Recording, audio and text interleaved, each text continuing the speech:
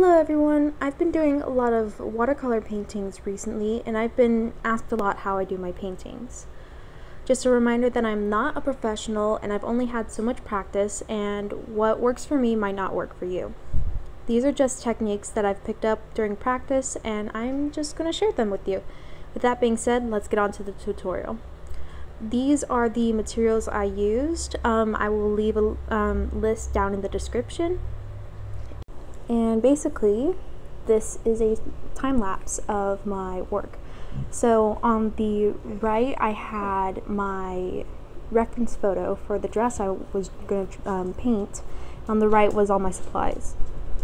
I'm erasing the sketch right here because I wasn't satisfied with it, and I was flicking away all the stuff from the eraser.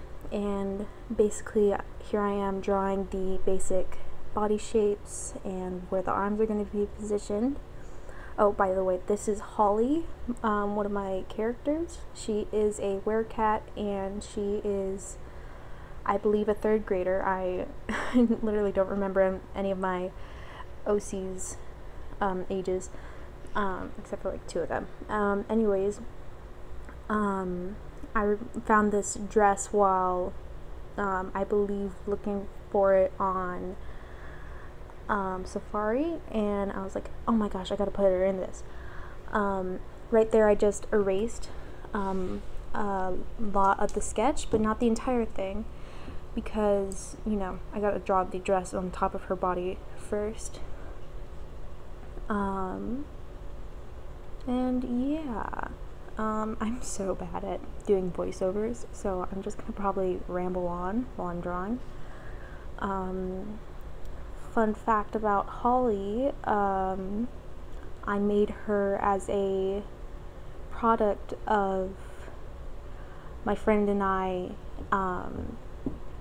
messing around with shipping 2 of our characters together, and I drew her on finals day, and my friend was like, yes, I love her, and so she just stuck around, and she was created, I believe, like early June of 2018. Here I messed with the sketch a bit, and this is basically the whole thing. Erased the legs under the dress, and here I am starting to paint. I have my water and my paper towel that I've used before and my color set, and that is my paintbrush that I got from Hobby Lobby. My watercolors were also from Hobby Lobby. It's at normal speed right now because, like, right here, I spilled some water on my bed, and I had to clean that up and move all my stuff so that I wouldn't make a mess, and pour a little water out in the sink. And basically, here I start off with a bit of orange, like really watered down orange paint for her skin. It won't look as orange later, but basically, first thing I do is get my base layers down first with very light layers of color. So for skin, it's orange. For hair, her hair specifically, it was a darker orange, orangish red. Yellow for the sunflower, obviously. The dress didn't really have an undercolor, so I just kind of mixed browns and yellows and grays together. You can't really see it, but I'm doing her hair right now. And her eyes were just done. I really don't know how to do voiceovers. I'm sorry. Well, okay. I'm just gonna ramble on while the video plays. Currently I'm in the garage with my dog. I don't know if you can hear him, but he's a very sweet dog. His name is Milo, and I've posted a couple pictures of him. He is a rescue, and he's the first dog I've had since like probably 2nd grade. Like 2nd grade we had a dog, and I'm out of school right now. I just graduated as of the time of recording, and so it wasn't until like 7th or 8th grade that we adopted Milo, and he's always been a real sweetheart. Oh, here I am adding some shading to her skin. I always do a little bit of pink or red at the fingertips, the nose, the cheeks, and under the neck, and wherever there's shading needed for the skin. And I always do the eyebrows the exact same color I did for the hair. I did a little bit more shading between the jump cut, and now I'm working on the dress. I didn't exactly follow the design of the dress. I just wanted to get the color and the shape and the aesthetic of the dress down. So again, I use a lot of reds and browns, well, not reds, browns, grays, and yellows to fit with the sunflower aesthetic. Here I'm painting in her little cat legs, and she's so cute. First I did like a very light layer of an orangish red, and then I went straight to red, and I'm leaving some parts blank because she has like some tips or like a lighter pink salmon or whatever. Here with the ears, I don't color in the entire thing because I want like that tuft of hair from inside the ear to pop out. Yeah, I'm again adding gray to the dress. It's kind of like an abstract thing I'm doing with the skirt.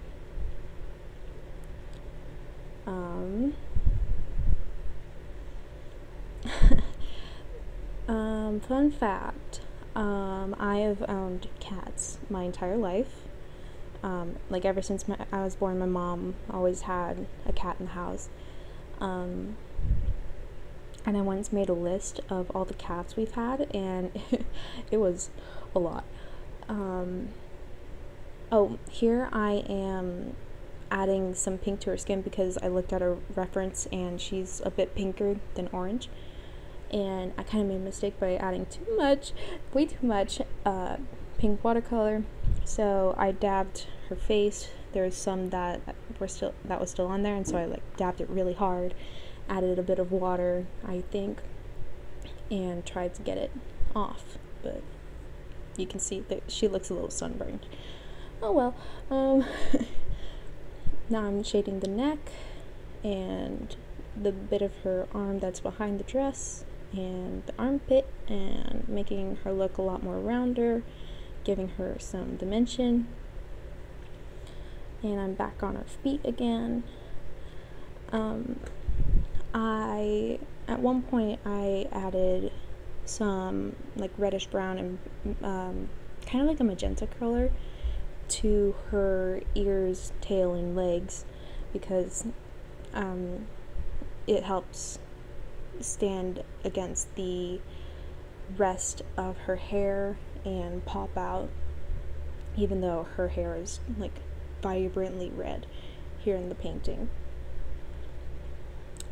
Jump cut here, I added a bit of a more red overlay, worked on her skin a little more, worked on the dress a little more, added like the brown part to the sunflower.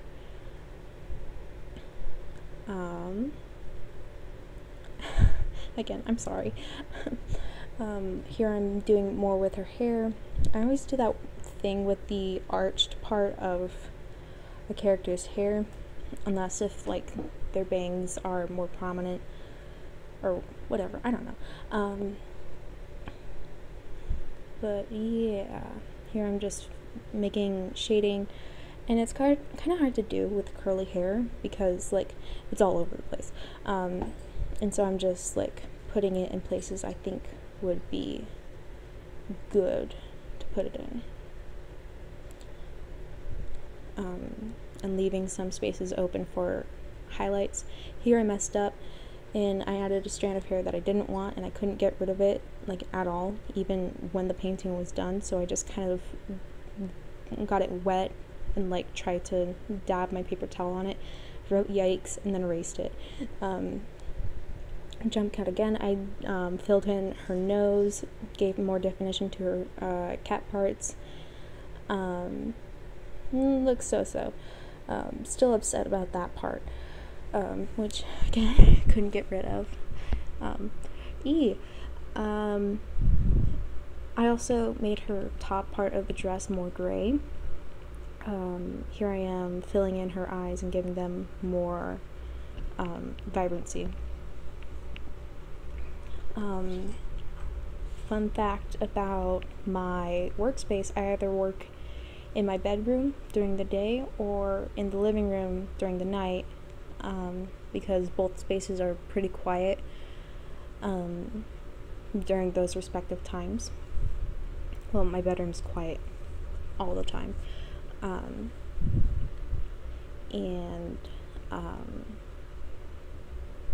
I like to listen to music while I'm working, and typically I'll have a pillow in between my legs and my sketchbook, either drawing in my sketchbook or using that as a pad to paint on, like in this case. And I really don't like sitting at desks. And there's no room in my room for there to be a desk, because there's like 4 people sleeping in the same room, because I'm living with family, like not just my parents and brothers, but also like my aunt, uncle, and their 4 kids.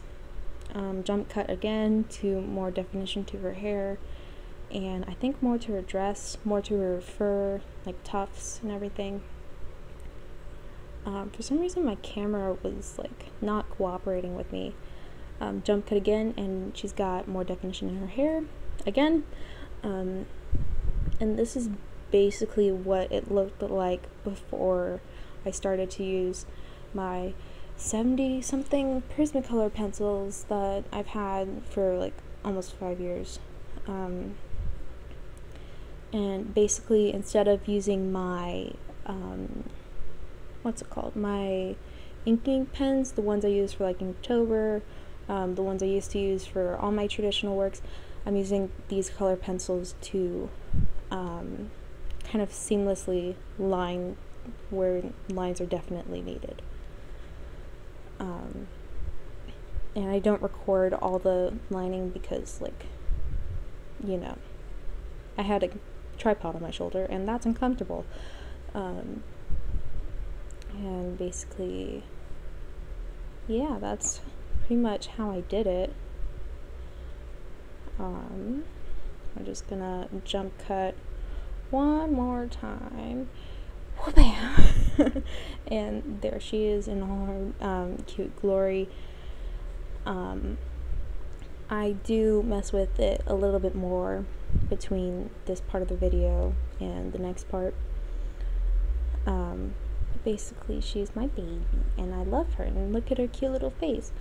I added some more like fun little details with a darker yellow pencil and some watercolor, and basically added whiskers and my trademark and all that. Then I took a bunch of pictures on the kitchen counter. It was like 9 p.m. and I couldn't get any outside because it's dark. And I ended up settling on the second to last one and editing that. So here's what I'm doing with the editing. I'm messing with the exposure, brilliance, and all the other options that iOS has for editing photos. Basically just trying to improve the image to make it more appealing to my eyes and then eventually your eyes as the audience. I heavily recommend this for when you're doing giant watercolor paintings or any traditional art, because you want to make your work appealing to the rest of your audience and anyone who sees your work in the Explore feed.